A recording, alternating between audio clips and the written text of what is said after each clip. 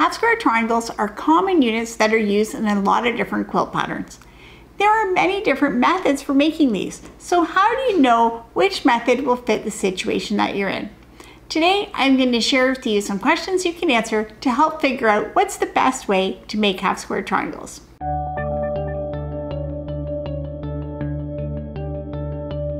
Welcome to Epida Studio. My name is Elizabeth and I help you make beautiful things with quilting, pojagi, and embroidery. So a half square triangle unit is a unit that is made by two right angle triangles that are sewn together on the diagonal. And it's important to know that in half square triangles, the grain line matches the outer lines of the triangle.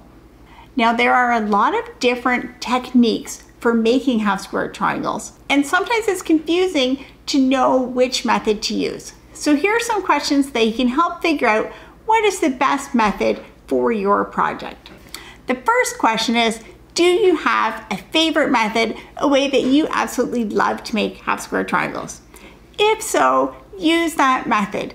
Don't let the quilt please tell you that there's anything wrong with the way you're doing it if you can make accurate half square triangles. Use your favorite method and don't worry about what other people say. Just remember that if the pattern you're using is designed around a particular technique and your method uses more fabric, then you will have to account for that when you're getting your fabric. The second thing to consider is the size of the fabric that you have. If you have a narrow or small fabric size, that might limit your options.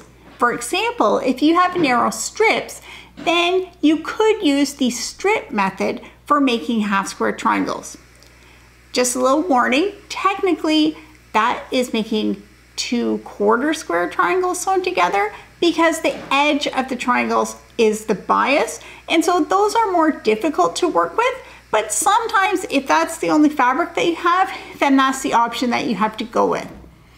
Alternately, if you have a small square, you can use the 4 at a time method. This has the same issue. It's going to have bias on the edges, but if that's the only option that can use the fabric that you have, then you'll have to go with that. If you don't have fabric limitations, I don't normally recommend those two methods, and I recommend that you move on and try a different method. Now, if you're brand new to half square triangles and you've never done them before, or if you've tried them and you really struggle with them, then it can be really overwhelming. And in that situation, I recommend the easiest ever method for half square triangles. You can check the link for the tutorial, but this method is really easy. There's no tricky math to figure out, and it will give you an accurate half square triangle piece. This method does take a little bit more fabric than some of the other ones, but the ease will make up for that. Now, if you are very accurate at cutting and stitching, or if you have a die cutting machine and a die for the size that you need, then you might want to use the obvious method. And the obvious method includes cutting triangles and then sewing them together. And it seems like that would be the best method, but because you're stitching on the bias, sometimes that's a problem. So if you can cut and stitch your triangles accurately, then that's great, go for that. But if you're struggling with having your triangles stretch on the bias, then you might want to try a different method. The next thing to think about is how many half square triangles you need. If you don't need very many, like only 2, 4, maybe 8, then consider the most popular method.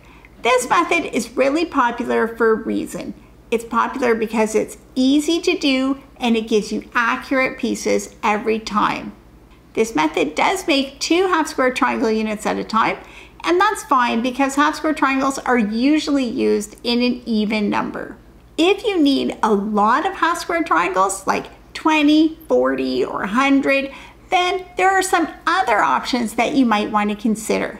The first two are variations of each other. There's the 8 at a time method or the grid method.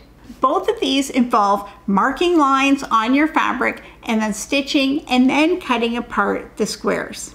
As you can guess, the 8 at a time method makes 8, but the grid method can be used to make as many as you need at one time.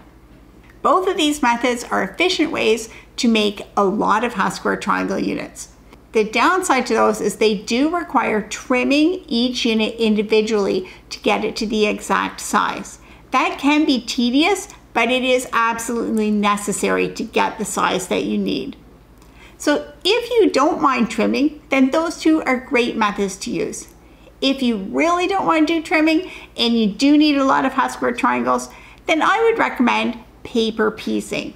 Paper piecing involves having a foundation paper, either strips of paper or rectangles. There's different kinds of paper you can get, and then you stitch on the line, cut them apart, and they're all ready to go. Every quilter should know multiple ways to make half square triangles, so feel free to try each of these methods and see which one you like the best. And then these questions will help you decide which one fits your particular project. If you're looking for quilt blocks or quilt patterns that use half square triangles, then be sure to check out my website, epidastudio.com.